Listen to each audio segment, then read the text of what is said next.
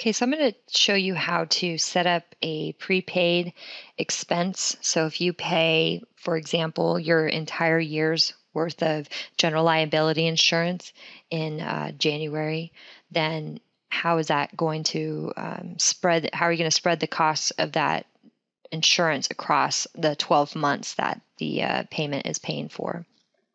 Okay, so first thing that you want to do is we're going to go ahead and enter the bill, right? Because you got to pay it. So we're going to enter the bill to, let's just say, we'll just create a new vendor called insurance. Okay. And the bill is going to be on December 1st. Okay, so the bill's here, and the amount is going to be $12,000. And we're going to put it against the account. Even though it says expenses, we're actually going to put it towards the other current asset account, prepaid insurance or prepaid expenses, whatever it is. Okay, so I'm going to stick it towards prepaid insurance for the $12,000. And I'm going to go ahead and say save and close. Now it's going to be sitting in our accounts payable now to pay that $12,000. And then there's also going to be a balance sitting here in our prepaid insurance. Okay. So if I open up this register here, you see that I do have an insurance for the insurance payment for prepaid. So my asset went up by $12,000 here. All right, so let's just say that it's $12,000, but it's actually for the year 2017. Pretend like we're in 2016 today. So it's actually for 2017 that you're setting this up. So then what you can do, which is really nice, is you can go in and go to your make general journal entries. And I'm going to hide the list of entries so this comes off my screen. That's extra jumble on my screen I don't need. So the first date is going to be on January 1st, 2017.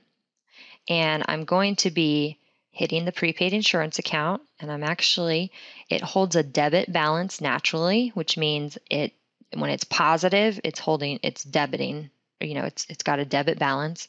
So I want to subtract from prepaid insurance. So that means I want to have a credit. It's going to credit prepaid insurance when this happens. Okay, so you can fill in the memo, adjusting for monthly insurance.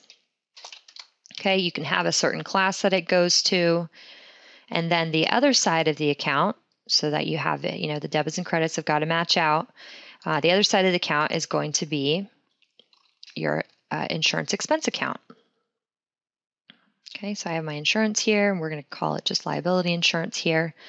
And instead of saving this now, because I don't want to just go ahead and create all these entries going forward into 2017, I'm actually going to memorize it. All right, so this is going to be my general liability insurance, and I want to automatically have it enter how often, monthly. The next date is going to be January 1st.